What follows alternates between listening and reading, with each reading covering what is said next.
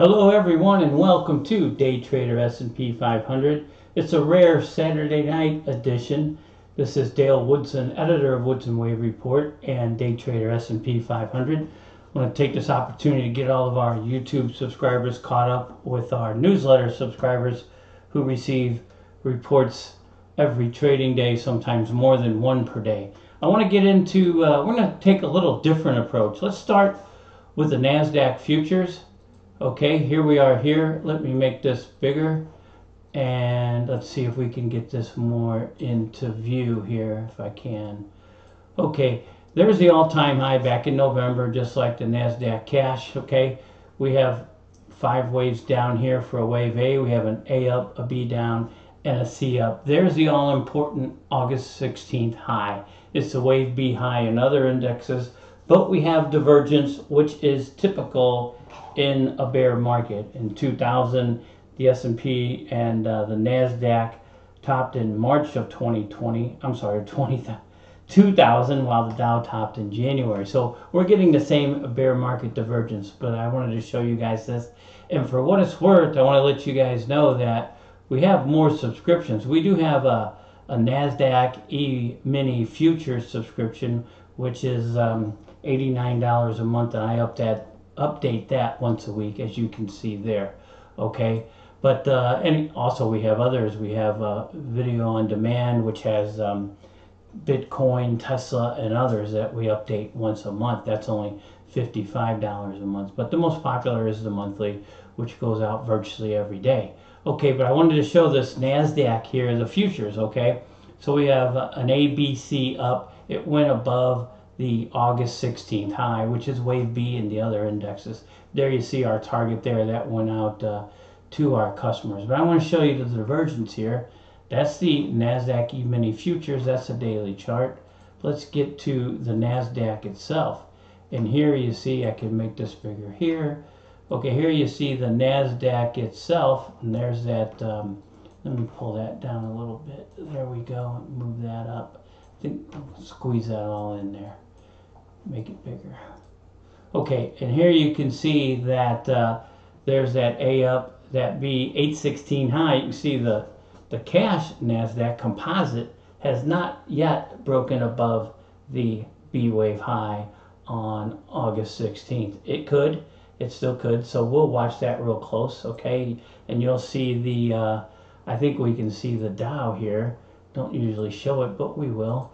Okay, the Dow is a completely different wave count because it displayed an expanded flat in wave 2, but its counter trend bounce higher.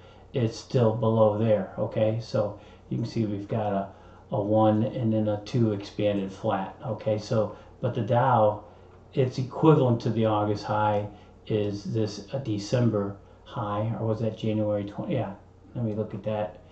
Yeah, January high. Okay, so that is below. So there is the divergence there. I want to take you guys to, let's get you guys over to our report here. Okay, because we got a lot of catching up to do. It's been over a week, which is unusual. Let's go to the May 15th report, and here you can see we identified a wave 4 triangle. I want to make this point here too. Back on I think that was May 1st, we saw 3 waves down. Okay, and then so that told us this is corrective and it's going up, and this is a wave 3 up here, this is a wave 4, and then we have a 4th wave triangle. Okay, that was the alternate count at that time, but it ended up being the primary count. We knew we were getting 5 waves up because we got 3 waves down, which was, I'll get into that maybe right now. Okay, let's get into the ES.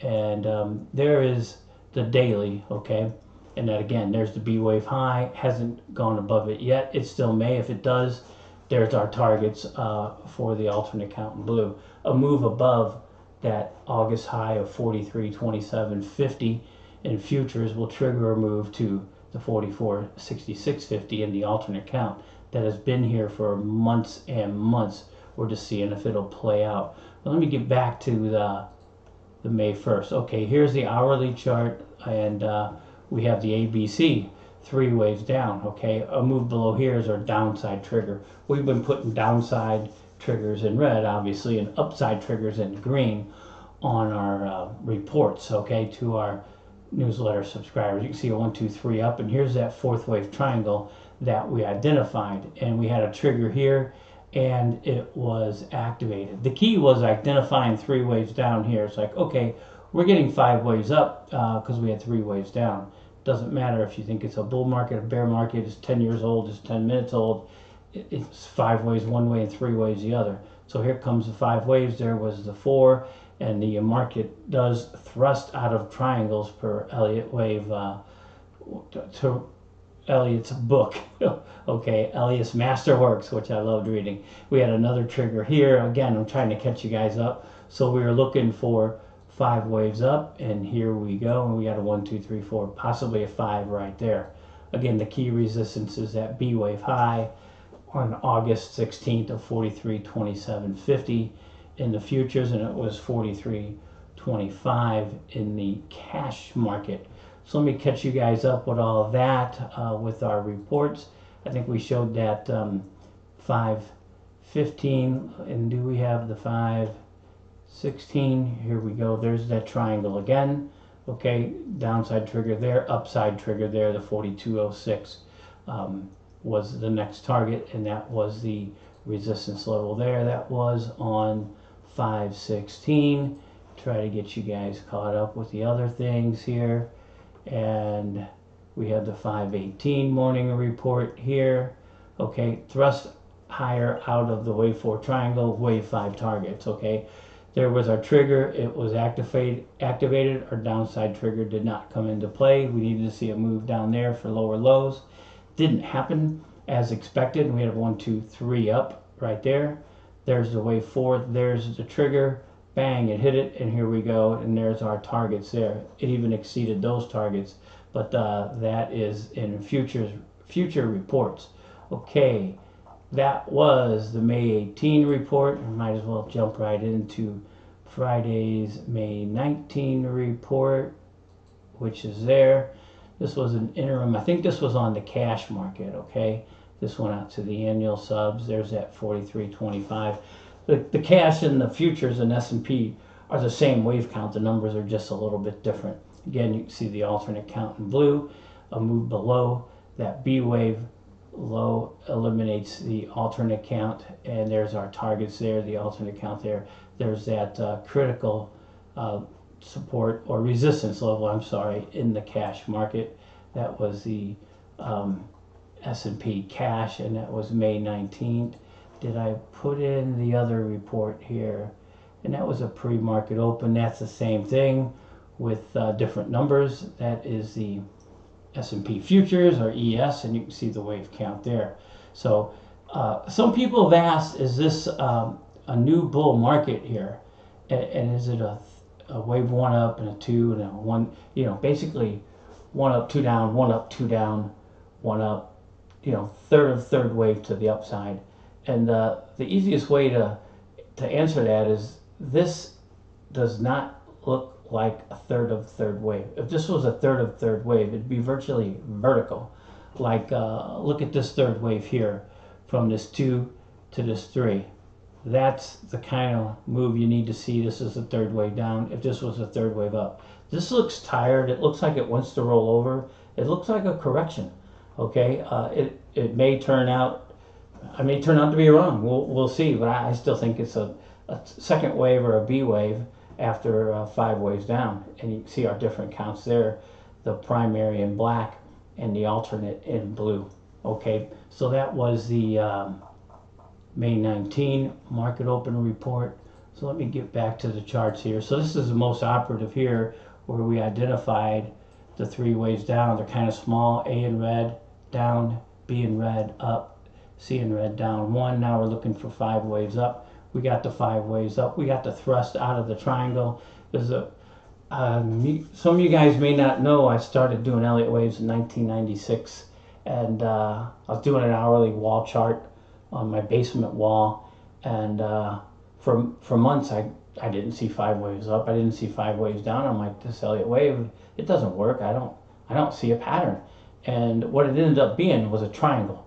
Long sideways triangle. That's 4th waves. Okay, So that's what I first learned. So it's rather easy for me to spot triangles, because that's the first Elliott Wave pattern that I learned when I first started studying and analyzing Elliott Waves on a hourly wall chart in my basement. Then computers came along and it's much easier. Okay, so this may be 5, it may go higher, but again, that key resistance is the 43.27, and if it does hit, is this okay here? Yeah, then that 43.2750 is there. Then it'll kick in the alternate count in blue. So we're at a pretty interesting stage. Will the divergence continue? As I noted, the futures moved above that August high. The NASDAQ futures, again, we have a subscription for that, a weekly subscription, but the NASDAQ cash has not. Okay, so we'll see if the futures lead the way for the cash market like they always do. We'll see if the NASDAQ leads the way and the Dow and the S&P follow, or will divergence like in the bear market of 2000 happen and they make different highs. In this case, it's a counter trend bounce higher in a second or a B wave. Okay, I'll try to update you guys a little more often. As you know, I usually do. Been very busy, but wanted to take this opportunity to catch all of our YouTube subscribers up to what our newsletter subscribers have already had for quite some time now. Okay, until next time, take care, everyone.